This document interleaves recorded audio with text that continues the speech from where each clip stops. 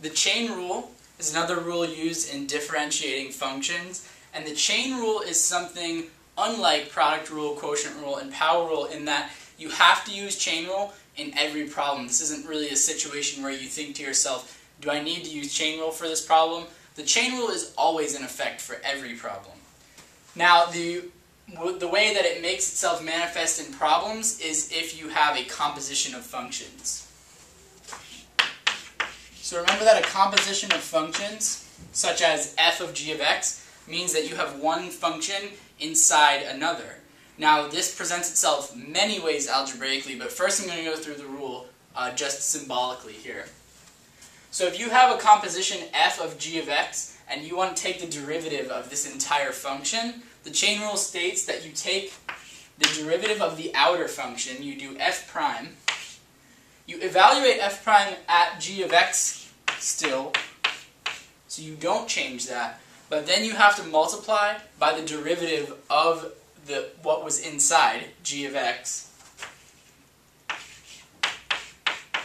which would then be g prime of x.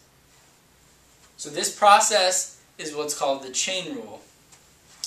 Now, let's look at an example of a function that can be considered a composition of functions. So for example, if we had the function 2x plus 1 to the 5th power, and we want to take the derivative of that function. Now, power rule states that our outer function, the raising to the 5th power, we're going to do that derivative like normal. So we would still bring our 5 down. We have 2x plus 1. You leave the inside the same. We lower the power by 1. That's just doing the derivative of the outer function. Now our inner function here is 2x plus 1. We have to multiply by the derivative of that inner function, which is just 2. So our full derivative here is 10 times 2x plus 1 to the 4th power.